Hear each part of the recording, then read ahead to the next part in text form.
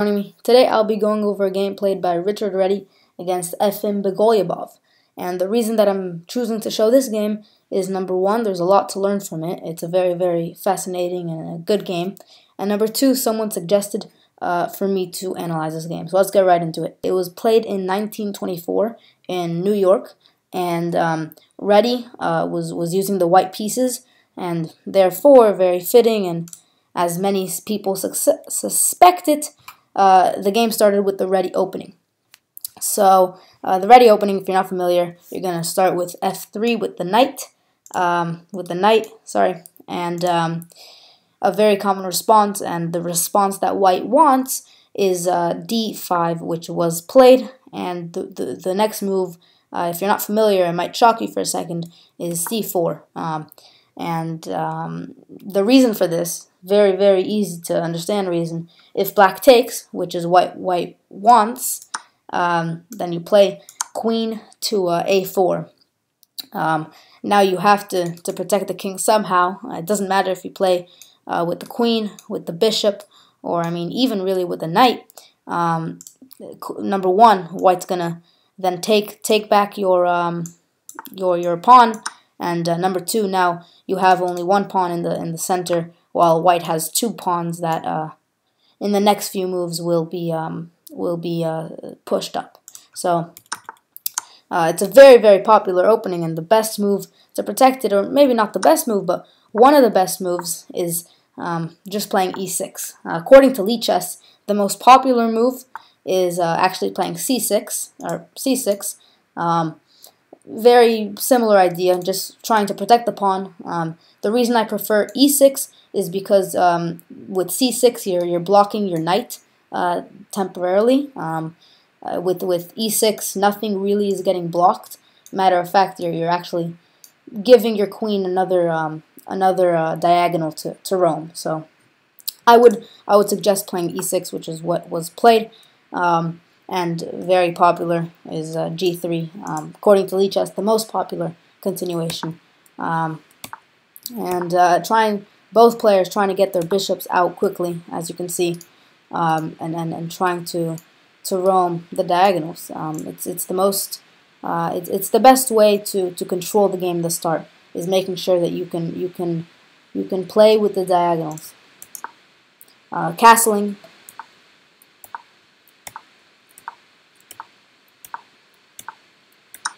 You can see here trading knights.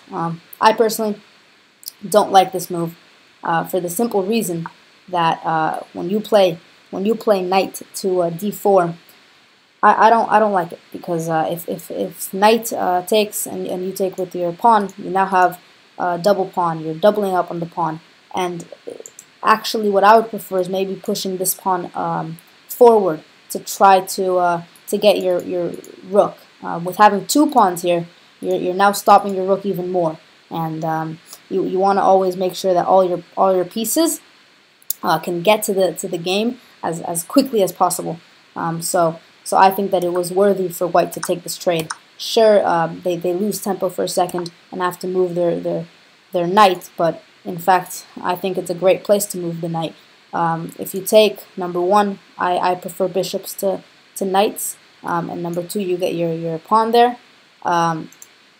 And if you take with the knight, then it's a fine trade, and in both cases you have now this white queen that has a D file to try to put pressure, which is why they didn't take the trade.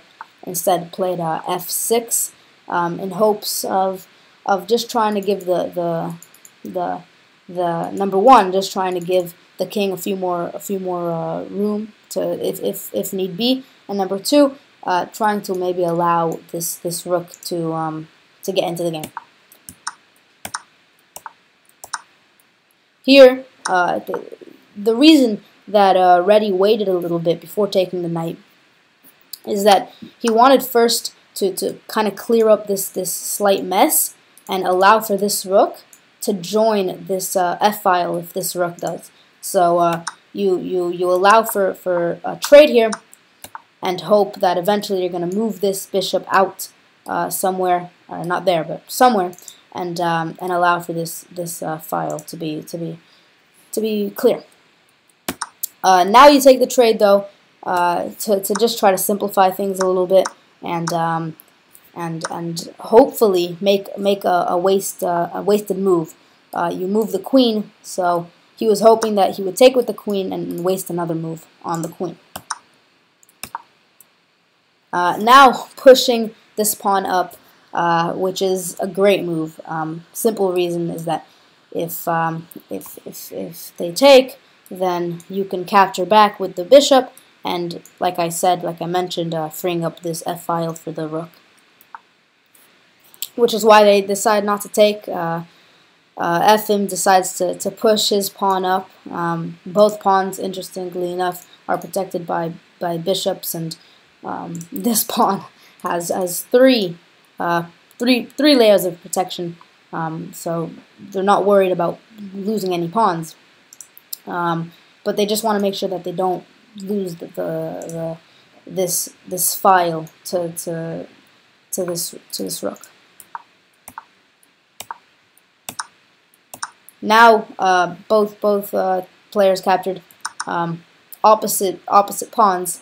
The reason that Efim captured here in d4 is to allow this rook a more clear passage, and the reason that Reti captured, in my opinion, is just to allow for a simple maybe move of the the bishop and moving this rook here, and now having two rooks nicely put and placed on the E and F files to have a little bit more control. And like I said, trying to move the bishop out of the way, and he did it in a great style. Always when you have to do something, or at least when it's better for you to do something, try to force your opponent to lose tempo, to try to force him to do a move. And so he moved here, attacking two pieces, both guarded, so no real pressure. Here, absolutely beautiful move. Not only capturing a pawn, but forcing this rook out one more time. And right now, Reti is up by one pawn. So he goes for the trade. Great trade for Efim, trying to clear the board, but he didn't see that. So if the queen wasn't here, and let's say placed on a different position, it was a great trade. You got a pawn, and you can clear the board a little bit, but you play that, and sure, you can capture on this now, but the problem with doing that move is a very powerful move, f1, and now having two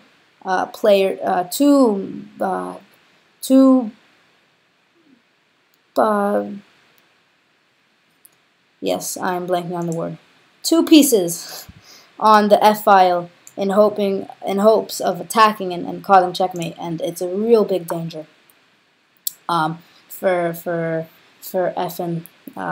So you have to protect that, and from here on out, the game really is just a game of protection.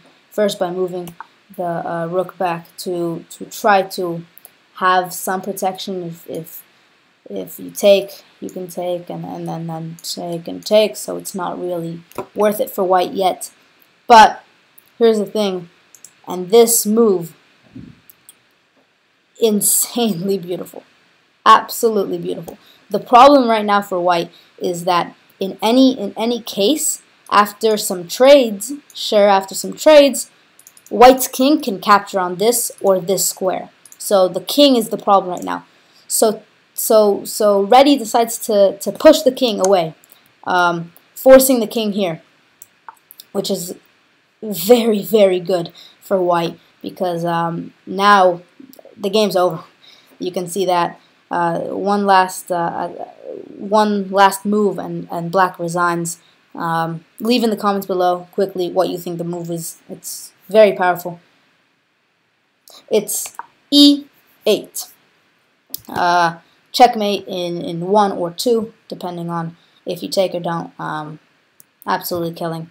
If you don't take and play something else, maybe queen here or queen here maybe to try to protect this bishop, then you capture, queen captures, you capture and checkmate.